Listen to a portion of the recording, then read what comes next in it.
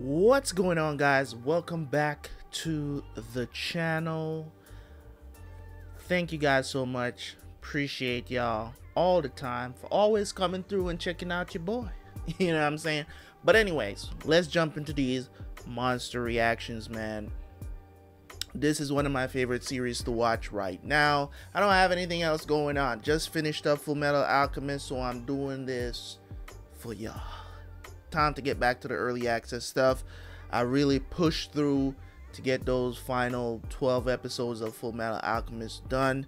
So now they're out in the channel. So if you have not seen those yet, make sure you go and check them out as I lower my mic because it's just way too high. Anyways, so man, I really enjoyed this series so far. Right, 18 episodes in. Today we're going to be doing 19 and 20, and I'm looking forward to seeing what is going to happen next. Still don't really know what this story is about. Seems like it's a crime drama thriller, if you want to call it that. We got our boy Tenma going after Johan, you know, with Nina getting in the mix. You know, we found out that possibility that Johan has dual personalities. There's a lot going on. There's a lot to be found out. We're going to jump in and see what more we're going to learn. So without no further ado, guys, if you want to see these episodes when they drop, because a lot of people always come on these videos and on other videos that I upload, and they're like, where are the monster reactions? Where are the slam dunk reactions? Most of the time, they're on early access, okay? They're already on early access. If you guys want to sign up for early access, it's only $2. Just hit the join button and just sign up, and you will have access to these episodes earlier than everybody else, okay? So if that's something that you want, if you can wait till it hits YouTube, fine. That's okay. But other than that, you gotta wait 5 days. Anyways, thank you guys so much. For some reason, I cannot seem to get my camera to pick up my actual complexion, okay? I do not look this weird. Okay, in most of my videos you always see like I try to make the camera pick up, but today for some reason I can't get the camera to have the right exposure to pick up my complexion. So here I am, Mr. Blue Brown person. Okay, so let's jump into these reactions and I will see you guys for the review afterwards. Let's go. Haha.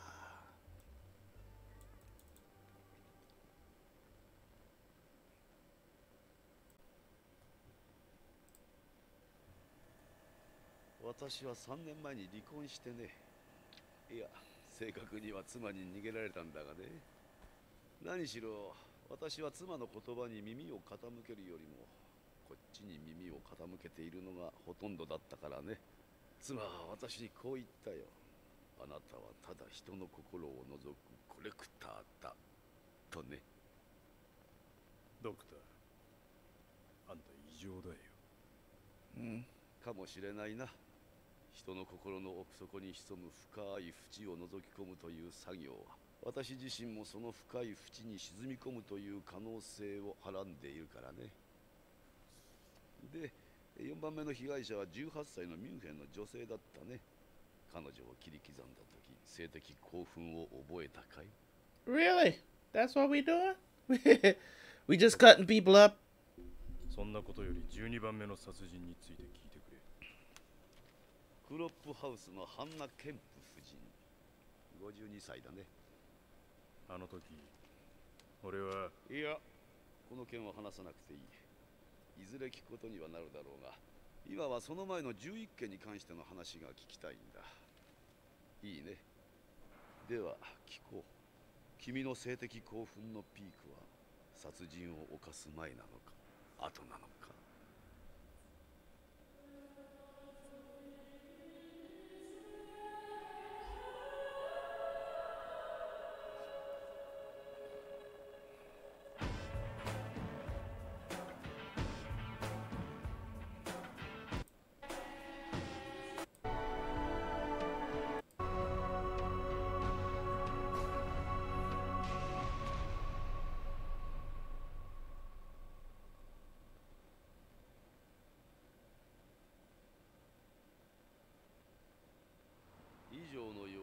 害者は16歳から18歳の長髪の少女に限られた明らかにセックス殺人のカテゴリーに属する犯罪である。ただし彼は12件目の殺人も自白している。しかしこの件の被害者であるケンプ夫人は52歳と高齢の上セックスの跡がない。またこれを友人の依頼で行ったと語ることによって捜査攪乱を引き起こさせ、誰だ？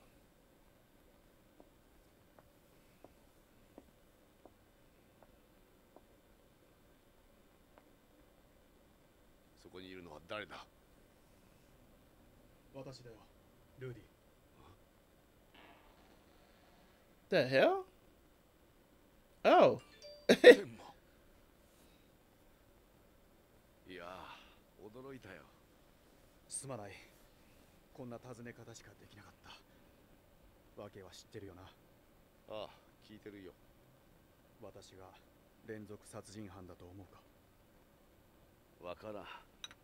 新聞やテレビ、大学時代の友人同士の噂だけではね。しかしなぜよりによって私を訪ねてきたんだ？私たちは仲が良かったわけじゃない。それどころか君は私を軽蔑していた。君と目が合うたびに思ったよ。君は私を軽蔑しているとね。はは、なるほど。あの時の借りを返せというわけだな。金かい？いや、違うんだ。君は犯罪心理学の権威だと聞いている。その君に見てもらいたいものがあるんだ。僕を見て、僕を見て、僕の中のモンスターがこんなに大きくなったよ、ドクター・テンマ。助けて、僕の中のモンスターが破裂しそうだ。なんだよこれは。なるほど。そのヨハンこそが院長殺害の真犯人であり、世話になった養父母を次々と殺し、今のようなメッセージを残して再び姿を消した。一刻も早く彼を探し出さなきゃならない。そして一刻も早く君の身の潔白を証明したい。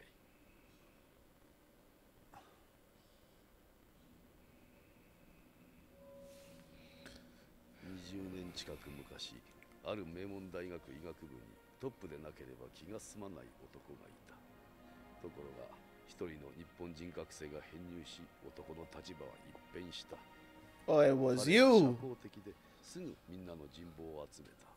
おまけに成績優秀、それまでトップを走っていた男を前期試験であっさり引きずり下ろしたのだ。Damn. 後期試験、男はトップの座を奪還するのに必死になった。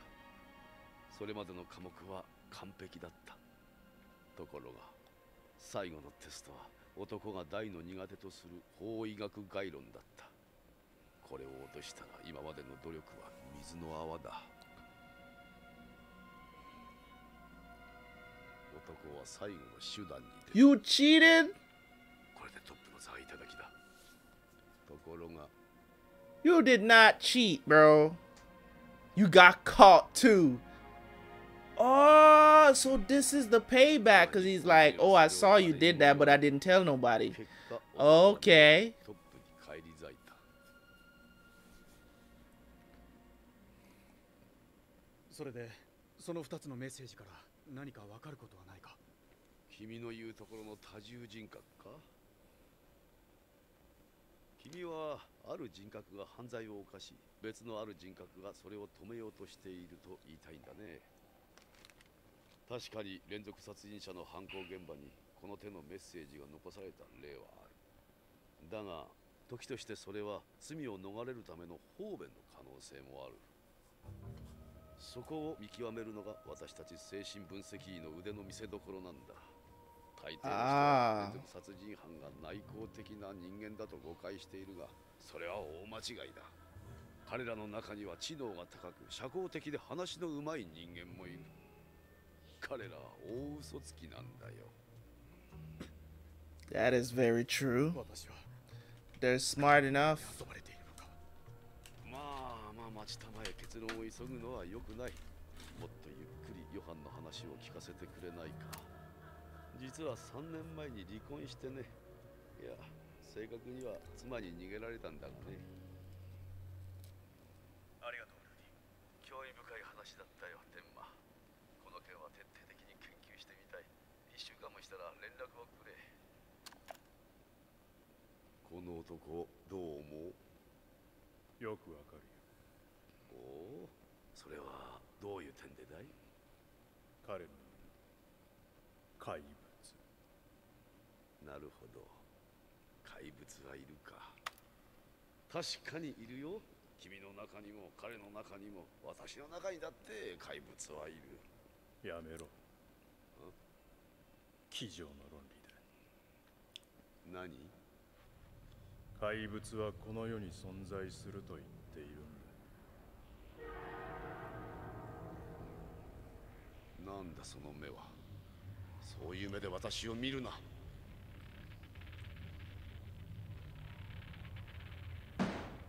私は軽蔑されるのが嫌いだ。何を？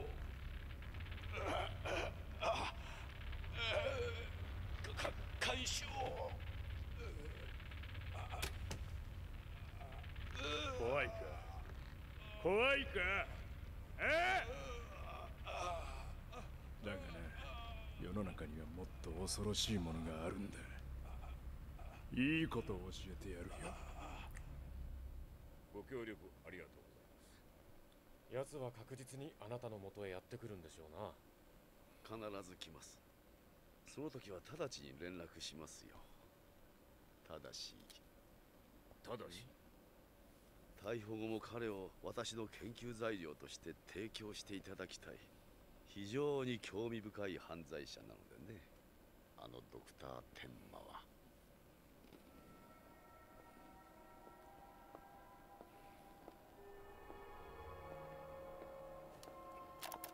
いいことを教えてやるよ。ケンプ夫人の屋敷に行ってみろ。地下の物置だ。そこに行けばあんたにもわかる。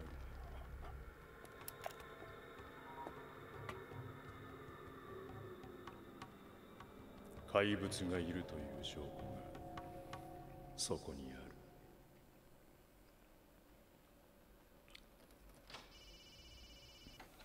る。はい。い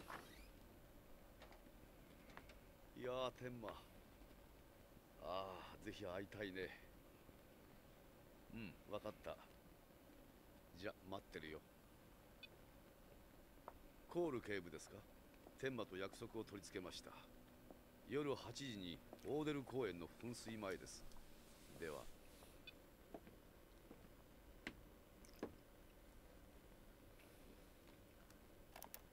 私は今、犯行当日のユルゲンスの侵入ルートを検証している。自供によると、彼はこの物置に潜入し、数時間を過ごした。そして、夫人の帰宅直後、2階のベッドルームに押し入り、犯行に及んだ。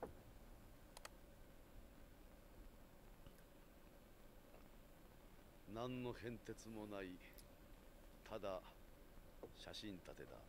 たくさんのケンプ夫人が写っている。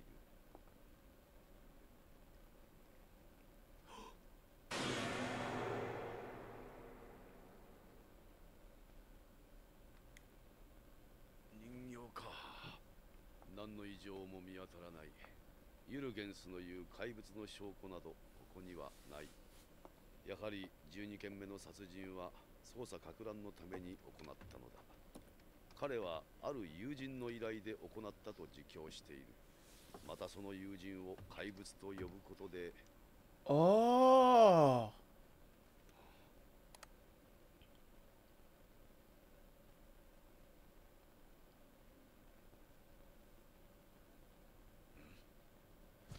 He said he did the crime of a friend's request. I'm wondering if this has something to do with Johan.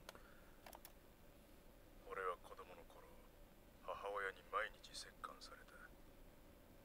そこにはお袋の大事にしていたでかい人形があった。髪の長い女の子の人形だ。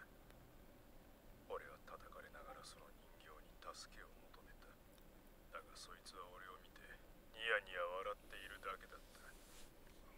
しかもその物置は俺のおふくろの写真でいっぱいだった。どこを見てもおふくろおふくろおふくろ。俺のことをずーっと見張ってやがった。どういうことだ。そのものじゃないか。ユルゲンスはここを自分で子供時代の物置そっくりに作り変えたというのか。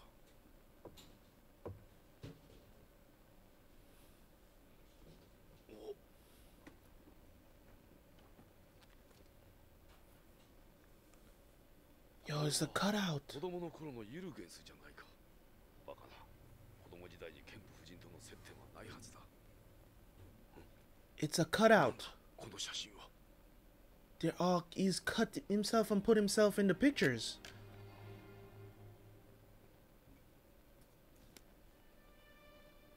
上からユルゲンスの子供の頃の顔を。For all of them, bro. これもこれもこれもこれも。ケンプ夫人に子供はいなかったはずだ。この少年はお前は誰なんだ。 I guess she's had foster kids. 証拠がそこにある。俺は友達から来た手紙に書いてある通りにしたんだ。友達。ある日、俺のところに差出人も宛名もない真っ白な封筒の手紙が届いた。俺のことを理解してるだろう。妙に慣れ慣れしい文章に最初は腹が立った。それからその手紙は毎週毎週届いた。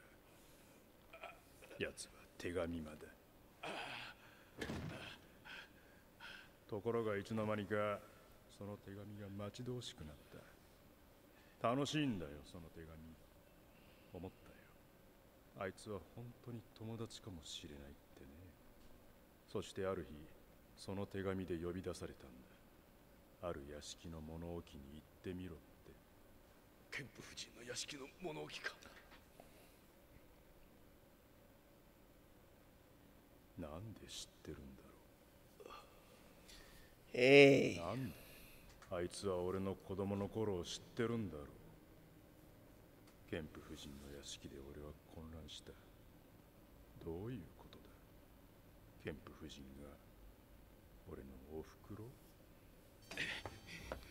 気がついたら俺は2階に上がってケンプ夫人を。奴は手紙まで。その友達はケンプ夫人にも手紙を。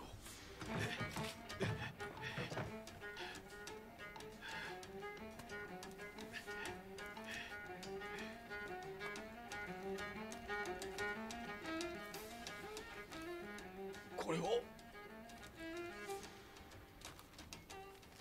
これもこれもこれも。 What is in the damn letter? 僕を見て僕を見て。僕の中のモンスターがこんなに大きくなったよ。助けて。僕の中のモンスターが破裂しそうだ。ヨハンの残したメッセージだ。同じだ。 Yo. 友達よ。ヨハンは実在する。 Yo. So Johan has been sending letters. まだか。 This dude is いやもう nuts. とっくに過ぎているぞ。 So it's like him and his split. It seems like the good part of the personality set was sending letters to the lady, and the bad one, which is killing everyone, he sent letters to someone who would kill her because he. 来ました。髪の長い東洋人です。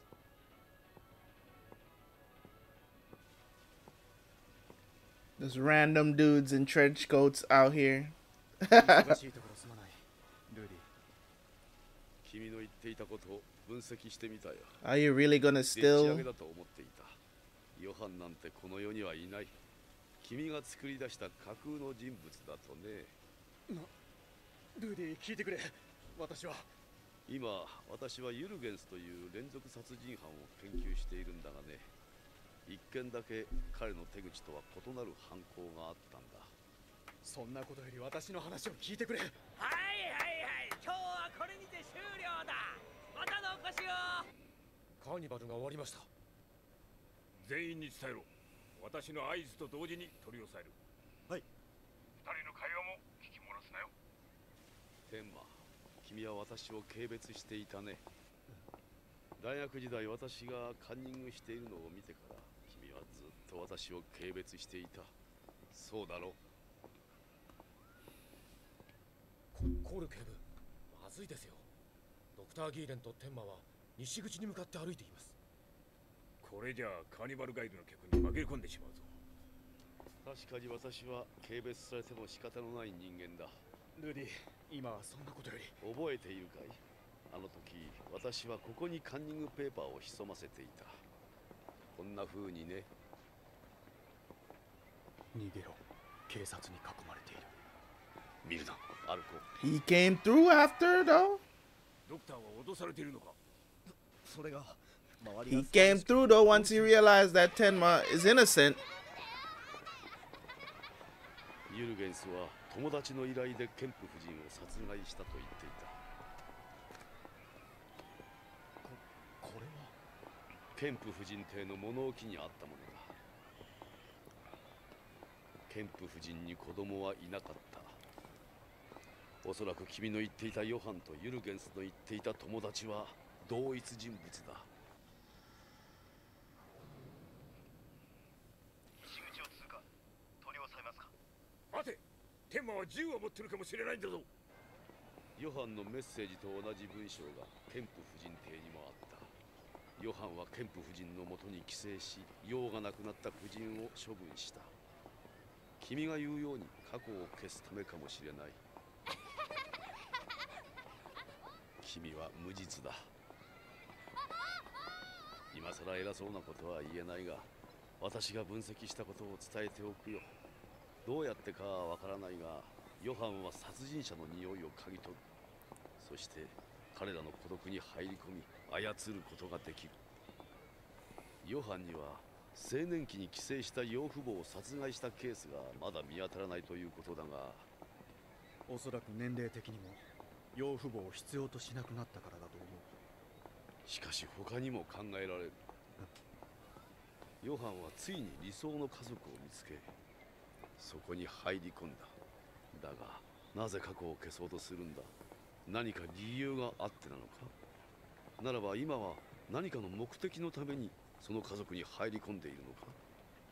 何かのために。 Point.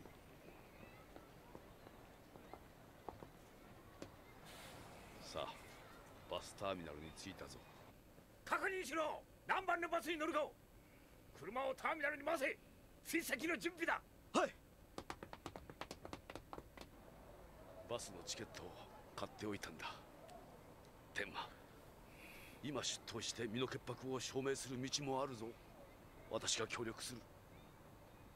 私は自分の無実を晴らすためにヨハンを追ってるんじゃない。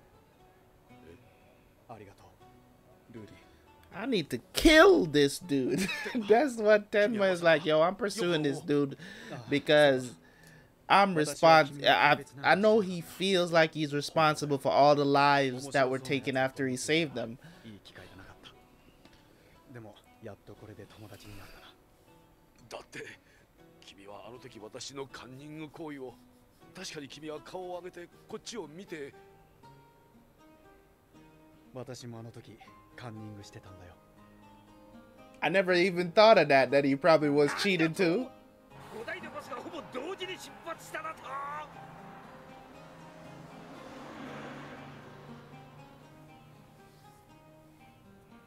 天馬、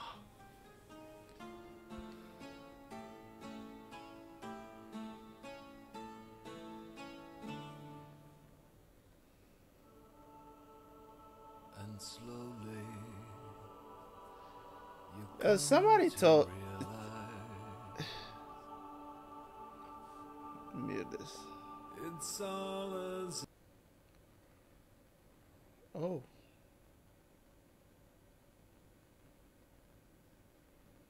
Somebody told me to watch the end credits, like the pictures, cuz they change. So I mean, it looks like the same image from a while back. Somebody raising up a log. A tree. It's interesting. I don't want to see previews. Okay. Alright. Of course. Let's get to the next one.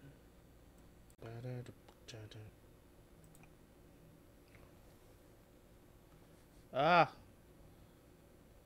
今出頭して身の潔白を証明する道もあるぞ。私が協力する。私は自分の無実を晴らすためにヨハンを追ってるんじゃない。ありがとう、ルーディ。天馬、君はまさかヨハンを。ああ、Oh yeah. 私は君を軽蔑なんかしてなかった。面白そうなやつだと思っていたが、いい機会がなかった。でもやっとこれで友達になれたな。だって君はあの時私のカンニング行為を。私もあの時カンニングしてたんだよ。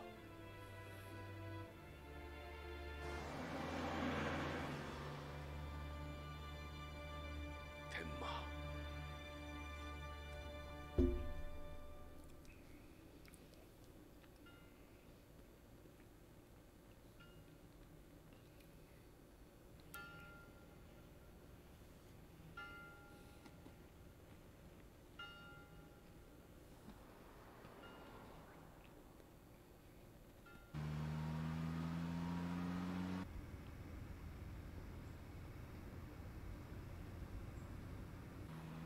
今の標識見たか。ああ、ごめんなさい。ちょっと今この地図がこっち、それともこっち、どっちの方向へ向かってるのかしら。どこで手に入れたんだ、そんな地図。あら嫌ですよ。レンタカー屋のカウンターに決まってるじゃないですか。そうに決まっとると思っておった。どうせ私がトイレに行ってる間にだろ。土台無理なんですよ。私の年でこんな細かい地図は。老眼鏡を空港に忘れるからだ。ウィッペンハウゼン、アンベルツハウゼン、ガーテルスハウゼン。なんだそのどいつもこいつも舌を噛みそうな地名は。面白いわね。ドイツの人がイギリスに来ても同じようなことを思うのかしら。そんなことより次の十字路はどうなっとるんだ。あら、人がいるわ。道を聞けますよ。大丈夫だ、このまま行こう。あら、でもヒッチハイクよ。乗せてあげたら。わけのわからんのを乗せてトラブルにでも巻き込まれたらどうする。でもほら、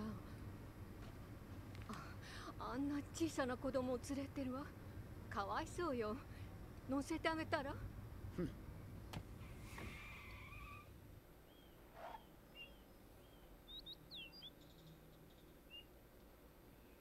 よかったね、テンマ。泊まってくれたよ。ああ。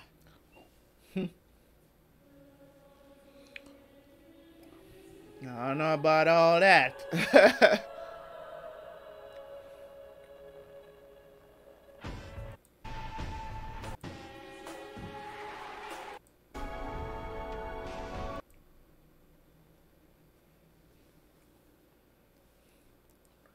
A journey to Freeham.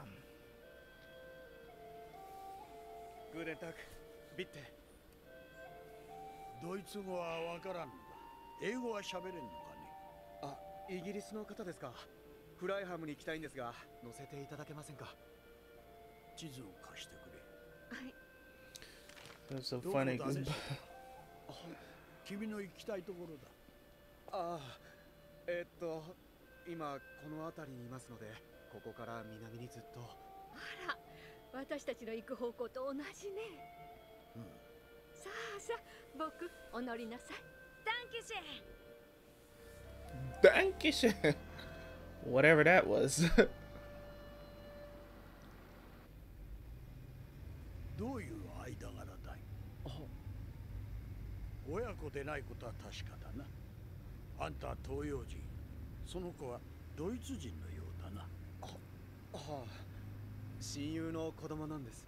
あんた見た感じ、なんか専門的な職業の人じゃないかね。喋り方といい、その物腰といい。あなた、もうやめなさいよ。また悪い癖よ。ごめんなさいね。この人ったら変な習慣が抜けなくって。Yeah, secret agents or something? Yeah. So got something to do with law enforcement, man. I could tell. 元警察の方だそうだ。ご利用よってま。いや、それではご主人が退職されてご夫婦でご旅行というわけですか？まあこの人仕事の虫で2人で旅行なんて考えられなかったんですけど。すみません、せっかくご夫婦水入らずのところ、もしお邪魔でしたら私たち。いや、空港でレンタカーを借りたはいいが、地図を見るのもままならない。食事の注文にも不自由している。通訳代わりの人間がいてくれて心強いよ。本当に。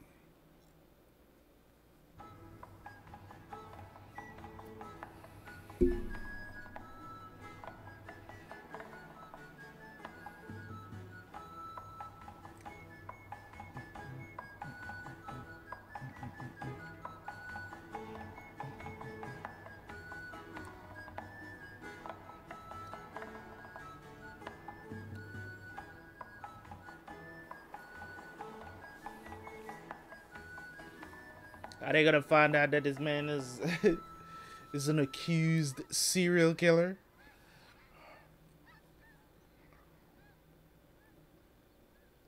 あなた、どうします？これはどうにもなりませんね。近くのガソリンスタンドまで行かなくちゃ。あ、車来たよ。おーい、ストップ！ストップ！どうしたね？ガス欠なんです。ああ、やれやれ、こんなとこでそれは困ったな。まあ2人までなら乗せてやれるがね。ジョーンズさん、いいから君ら乗ってきたまえ。でも別に気を使って私らに付き合うこともない。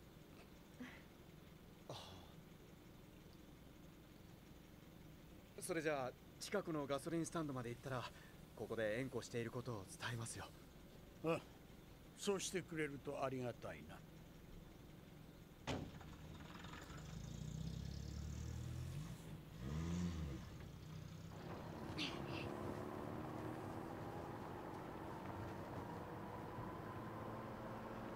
よいしょって。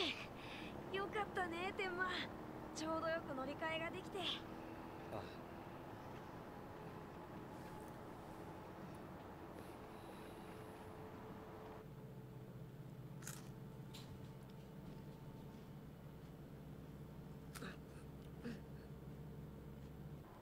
とりあえずガソリンスタンドへ寄ってください。ここらにはスタンドねえぞ。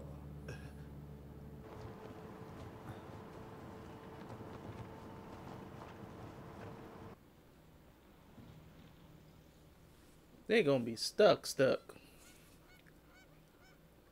How the hell are they gonna get any help? Maybe from another passing vehicle, maybe? 遅いですね。あの人が知らせてくれたらガソリンスタンドの人来てくれますよね。あの男、あのまま行ってしまったかもしれんぞ。あなた、そんなことありませんよ。あの人いい人だと思うわ。どうだかね。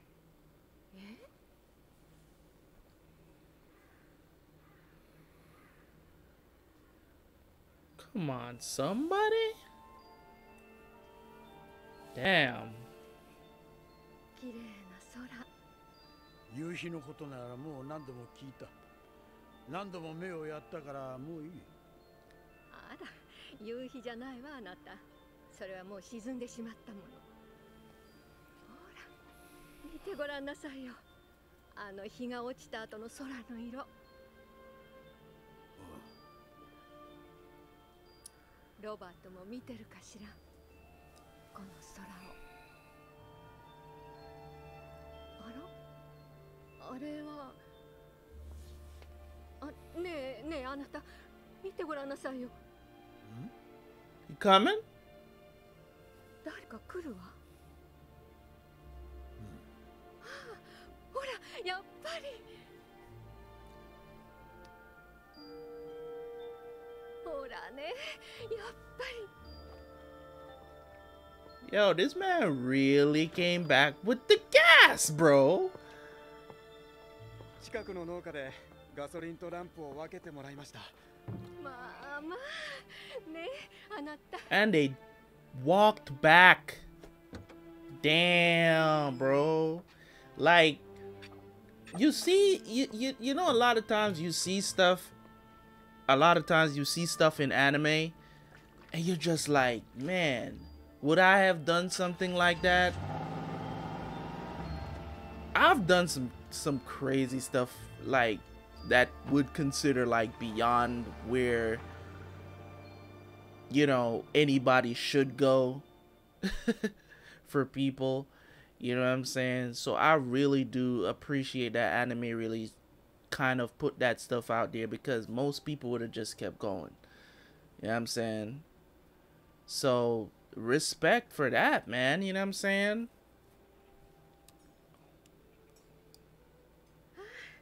美味しかったわねえあなた。ドイツ語のメニューを訳していただいたおかげでとっても美味しい食事がいただけたわね。特にあのワイン、フォルスター・ウンゲホイヤー、ファルツ地方のワインです。それからあのレバーのお料理、レバークネーデル。それ本当によかったわ。あなたがいなかったらドイツの美味しいところを知らないで通り過ぎてしまうところだったわ。いいえ、こちらこそご馳走していただいて。ピーター、アイスクリームもう一ついかが？いや、もう結構です。まだアイスクリームbe eating。思うかね。いや、この女房殺しの容疑で裁判にかけられた男のことさ。あんたどう思うかね。さあ、どうでしょうか。私はね、こう見えても刑事時代結構手柄を立てたんだ。嫌ですよ、もう。何こんなところで自慢話なんか始めて。いや、その人間を見ると犯人かどうか、本当の悪人かどうかズバリ当てられたのさ。もうおよしなさいよ。ワイン飲みすぎたんじゃありません？ところが長くやってると逆にわからなくなる。善人と悪人、犯人と無実の人間、その見分けがつかなくなっちまうんだな。ま、大した刑事じゃなかったってことさ。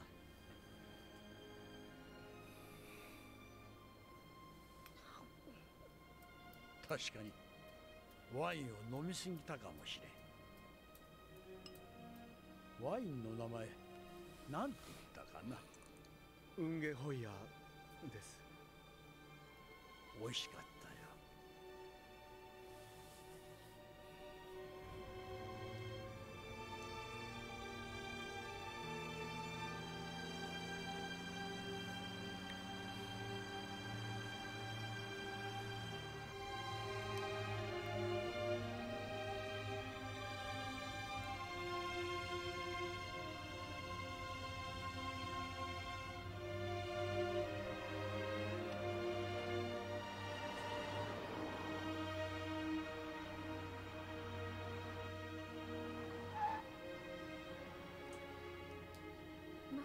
かわいい。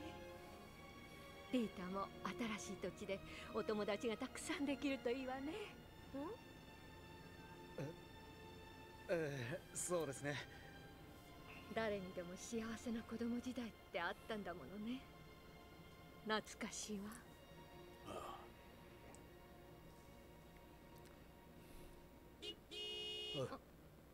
おってか。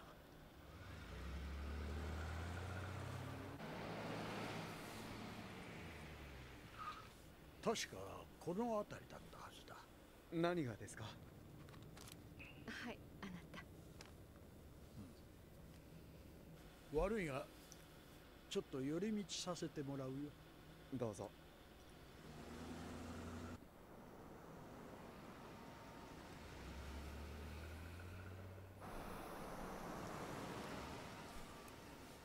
あ、ここだ。警察。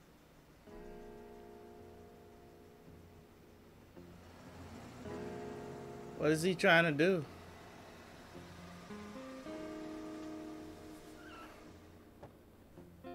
Does he like have business with there? すぐ戻る。君らは車の中で待っていてく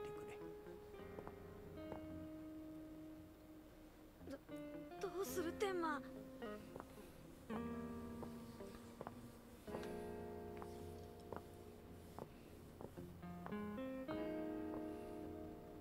テンマ、逃げようよ。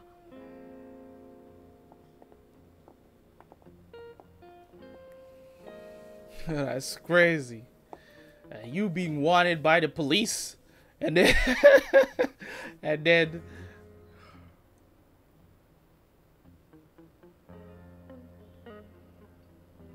nigga, you ain't seen nothing.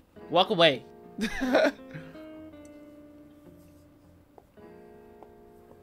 どうした？いや、またパトカーの駐車スペースに止めてるやつがいるが、外国人らしい。しょうがねえな。Deep breath.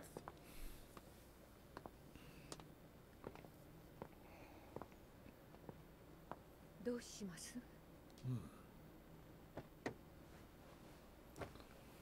？I think he went in to confirm, see if they were actually looking for him. I think that's what he went to the police station to do.「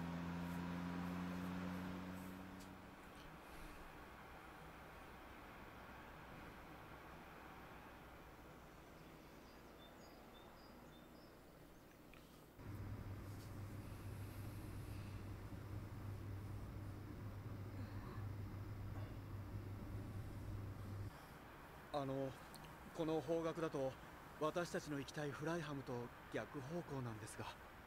ああ、悪いな。時間は取らせないよ。シュタインバッハ城にちょっと寄っていきたいんだ。あなた。シュタインバッハ城。見ておきたいものがあるんだ。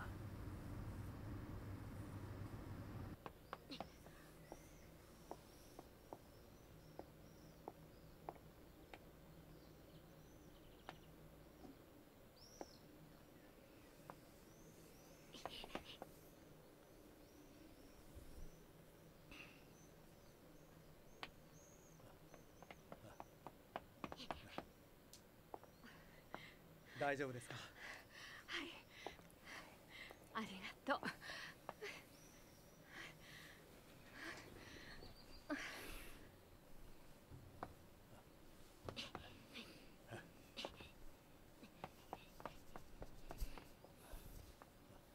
う。息子の手紙に書いてあったんです。このお城からの景色は最高だって。私たちにも見せたいって。あ、息子さんはこちらに。これから会いに行くところなんです。でも寄り道ばっかり。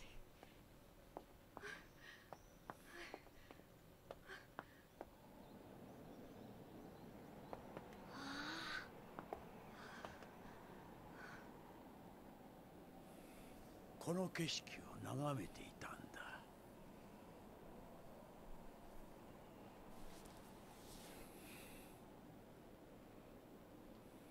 息子はね、息子は人を殺したんだよ。面会するためにこの国に来たんだ。Oh, damn.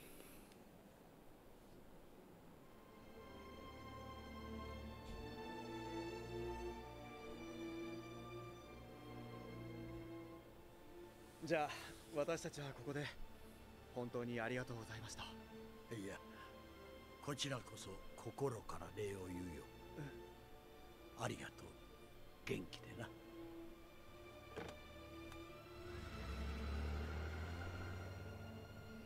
いい方でしたね。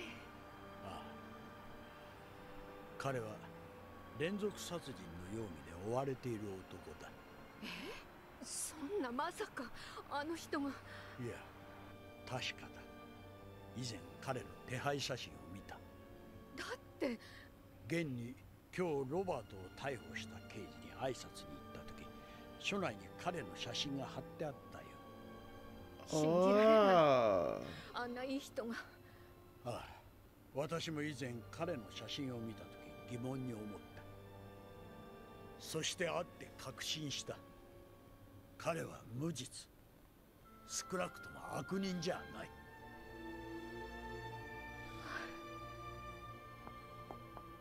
ロバートは息子が殺人を犯した。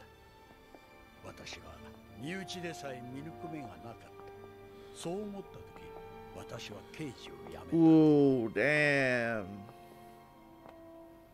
だがね、私の目にもう一度自信を持とうと思うんだ。ロバートは罪を犯したが悪人なんかじゃない。さあ、会いに行こう。ロバート。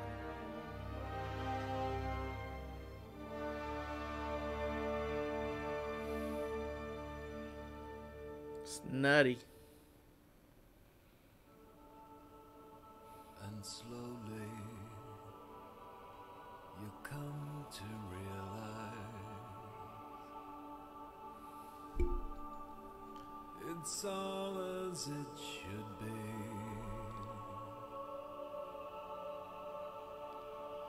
You can only do so much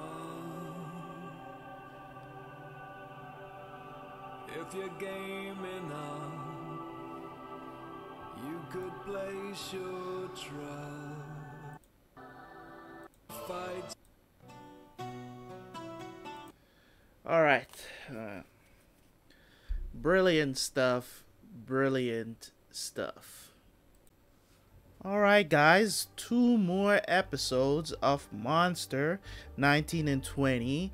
And there's a lot to this story, man. Things that have you thinking. You know what I'm saying? Things that have you thinking like, you know, I'm glad that people are meeting him and realizing that he's innocent without even have to say anything. Yeah, you know I'm saying, because people just know him. The first guy, you know, which seems like he's like a criminal psychiatrist or psychologist, whatever you want to call it. You know, he got caught cheating. He thought, you know, the reasoning behind Tenma not reporting him, he didn't know what was the reason. He thought Tenma was just looking down on him. It's like, you know what I'm saying, you low human being, which is not the case at all. You know, it turns out that Tenma said he was cheating too. You know what I'm saying? I saw you cheat. I was like, okay. You know what I'm saying? I guess I'm not the only one that's struggling here. And to hear such high class people who are considered like the top of the food chain when it comes on to, you know, professions, you know what I'm saying, being doctors, you know, to hear that, you know, they cheated when they were in college. I mean, that's, you know what I'm saying, is like, and that doesn't take away from the skill. That's the thing, because they were smart, they were, you know, killing it in every other arena, but it's just that one class it looked like they, you know, wasn't getting. And it just goes to show you again, we talk about how much we strive to be perfect. It's just like me sitting down half an hour to an hour trying to fix the lighting in the room. because I don't want to show up on camera looking like a pale gray, white, blue person when I'm not. My complexion, if you go back and look at my a lot of my previous videos, you see my real complexion. This is not it. This is the best that I could come with. I say, you know what, I need to get to my reaction, so I'll just do whatever. This is more my complexion down here that you're seeing down here. Like, it's still not it, but yeah, I'm saying, like, I'm a, you know, very light brown person. You know what I'm saying? So this is my face a little bit darker because, you know, sun and stuff. Anytime I go out into the sun, you know, my face gets a lot darker. So, you know, I'm a very, very, like, I'm really light skinned. So it's like when I come on camera and I see, you know, how dark my skin is, it bugs me because it's not showing my true complexion. Not that I don't want to be dark. I have anything against darker people. You know what I'm saying? Because I know people are going to come out the woodwork. He don't like being black. You know, nowadays, if you say anything towards your complexion, people are just like, no, you cannot be like that. No. Love your blackness. Love it. You know, which it has nothing to do with that. I just do not like how this camera shows my skin tone. It just doesn't show my skin tone correctly, and it bugs me. It just, I don't know, maybe it's just a pet peeve of mine, but it just goes to show you how much of a perfectionist we strive to be in very little things that matter sometimes. Till I'm a person like this, if I try to do something over a certain amount of time and I realize it's just not going to work for that day, I just be like, okay, I guess you're just not going to work for me today, and I just be satisfied, and here I am doing the reaction, right? So just for me, it's just like, nobody is perfect, even though he's a brilliant brain surgeon or neurosurgeon, if you want to call it that. He still had made some mistakes in the past. Not that he's not making mistakes now.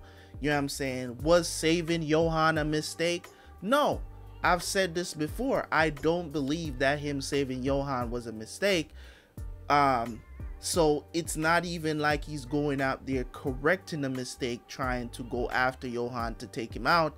It's not even like he's correcting a mistake. It's more of like he feels responsible for everything that Johan is doing now. You know what I'm saying?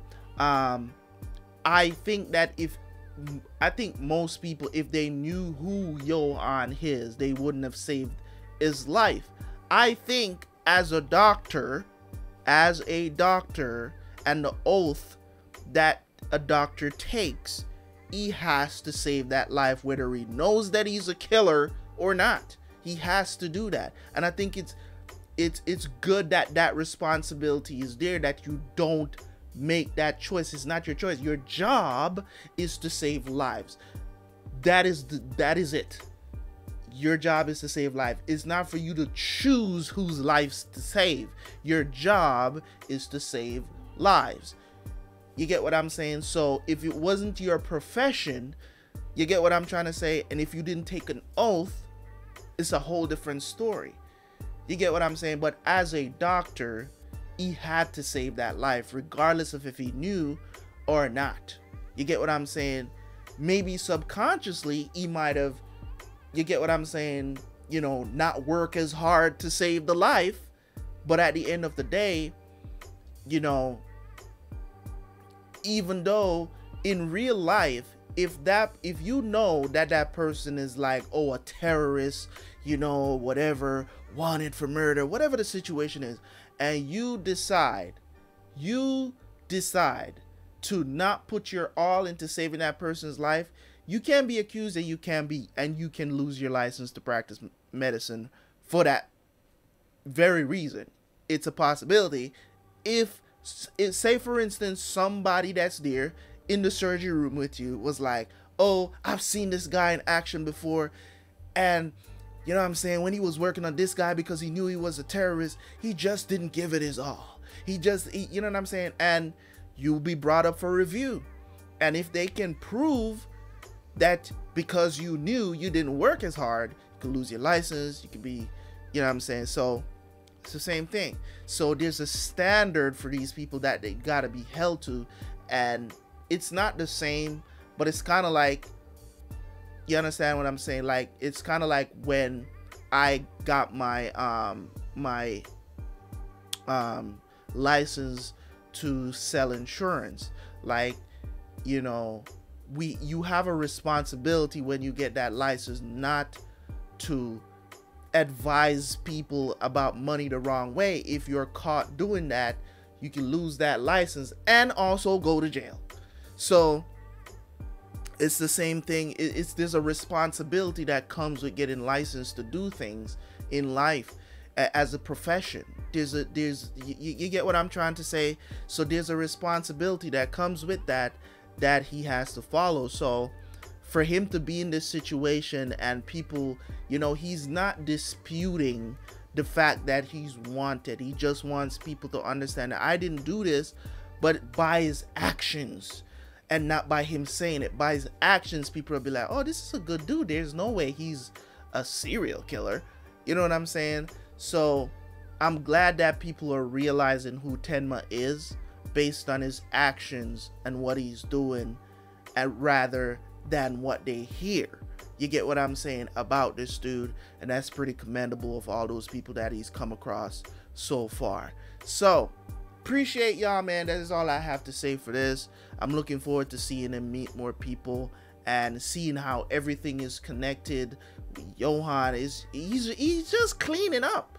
He just find these killers, convince them to kill other people. That's what he does. And it's always something. It's like he just always keeps coming in contact with all this stuff that is connected to Johan Tenma I'm talking about, right? And it's just so it's like he can't get away from it, because it seems like Johan is in the shadows watching him. So it's like, how do I find this dude? I know he's watching me, or he's having people watching me, or whatever the situation is, but it's just like, I feel like everything that is going on is like him finding out that it seems like this dude really does have a dual personality. One is screaming out for help, the other is like, yo, kill the dude that you asked for help. So it's like, you're never going to find this dude or even get close to him, because he sees everything. One side of him sees everything. So it's kind of like one side of Johan is reaching out to Tenma, you know, for rescue, and the other is reaching out to Tenma, is like, yo, I'm gonna kill everybody, okay, that you love. I'm gonna isolate you. You know what I'm saying? And in turn, even though he's talking to Tenma, he's also talking to his inner self also, that other personality that's trying to, you know what I'm saying? It's like, but the monster side, which is the bad side of Johan, is, you know what I'm saying, seems a little bit bigger, you know, than, you know, your average, you know, like your average person. So he's like the bigger personality in the body. So he's like, you know, he's out there. But then again, there's the other theory now that's in there to, you know, that we got to look at now, that was explained in episode 19, is like, he could be lying. He could be lying. He could be a ruse to throw everybody off the scent. He could be doing this because they're smart. Serial killers are smart people. You know what I'm saying? So, so the thing about it is, you know, he could be doing that to throw everybody off the scent and be like, oh, just in case I get caught, I can use this as a defense. You know what I'm saying? I could use this so I don't go to the big house, but I go to the nut house. You know what I'm saying? So it is what it is. So I'm looking forward to seeing how this is going to develop. We still have a lot more episodes to go. It's like 70 something episodes of this series. So we have a ways to go, but we're going to get there. Anyways, guys, if you reach this part in this review, thank you guys so much for watching the review. You know what I'm saying? You could have clicked off after the second episode ended, but you didn't, but you stayed here.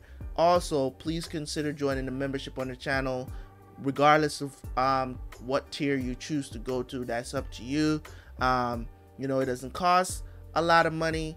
You know, one of the things that I was looking at the other day when I see other people that have, you know, memberships for whatever, they complain about so many different things when it comes down to what they're doing, whether it's gaming, whether it's reactions, whether this, they complain so much.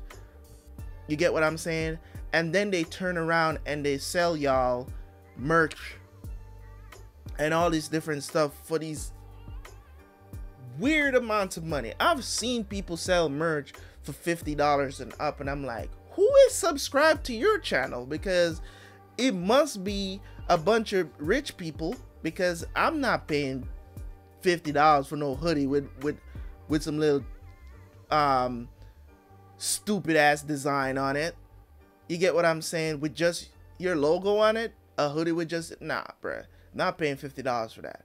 But they complain so much, and then they try to take every little money out of your pocket. You get what I'm saying? And for me, it's just like, if you're supporting me, you're supporting me. You get what I'm saying? But you can't complain that other people, other businesses are trying to strive, and then you turn around and you gouge your consumers as a business. Like, it's a no-go. You get what I'm saying? Like, I've seen it so many times, and I'm like, I never comment on it, because I'm just like, you know, it's kind of like you're doing something, but you can't see your own self. You can't take a look in the mirror. You know what I'm saying? You know, that's, you know, this, pull the log out of your eye first before you go accusing other people. You know what I'm saying? Because for me, it's just like, you know, I think later on I'm going to add more tiers, but I'm going to make sure that you guys are getting a value for your money. Any sort of money some people support me just for the sake of supporting me, and I appreciate that 100%. And that's the reason why I started out the membership at 99 cents, $1 US. Second tier is $2 US, and the third tier is only $5. Okay, I've seen some Patreons around here. You know what I'm saying?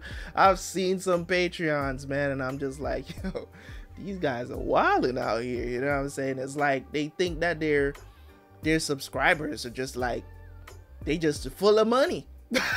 You know, and they didn't even say, okay, I'm gonna lower the tiers so that it costs you less, even during the pandemic, where, you know, a lot of people not working, they don't care. They don't care. You know, they don't give a damn. But anyways, guys, I appreciate y'all. I appreciate y'all. Whether you join or not, I appreciate you. Need you to know that. So love you guys, man. You guys have been tremendous. You guys have been doing well, especially with these monster. I think my monster videos are doing like 400 plus views per upload. So I'm grateful for that. You know what I'm saying? Because I usually don't do those kind of numbers for anything. And I know in turn it's because I have it on YouTube and it's not on the Google Drive. I know that because usually the series that I do on the channel, they do way better numbers than the ones that I do on the Google Drive, and it's fine. You get what I'm saying? Talking about Yu Yu Hakusho, I'm pretty sure that every upload is over 1,000 views now for Yu Yu Hakusho. I can go back and check. I mean, Ippo is one of them that's on the channel too. That's one of them I think for the first couple of seasons, and those are doing incredible numbers, which is like my most viewed videos, other than music reactions, you know. So I'm grateful, man. I'm grateful regardless of what happens. And I thank you guys for sticking with me, man. Doesn't seem like we're gonna do I don't see us doing, you know what I'm saying, like I don't see us doing, you know, 700 subscribers by December. I don't see it happening. I was hoping that we could get to 6,000 by the end of the year, but it is what it is. At the rate at which the channel is growing right now, I don't see us getting there, but I'm still holding out hope that it does happen. If we get close, we get close, and we'll celebrate whatever it is. But I do have some stuff planned for the end of the year. Hopefully you guys stay tuned for that. Anyways, leave a like on the video, leave a comment, and I will catch you guys later.